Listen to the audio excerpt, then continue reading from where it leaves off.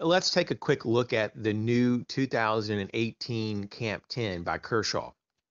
So this particular knife has been out for a few years, nothing new, but the coloration in this tan is really new and it actually makes it look completely different in a lot of ways. Now, during SHOT Show 2018, they refer to this coloration as flat dark earth.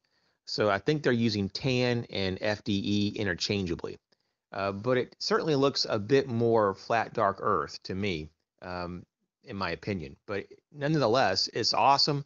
And if you're looking for a camp knife to help clear out brush to set up maybe like a campsite or maybe your tent or your tarp system, um, this is a very effective tool from everything that I've seen. I've watched a lot of videos on this particular knife design, and it seems to be very effective.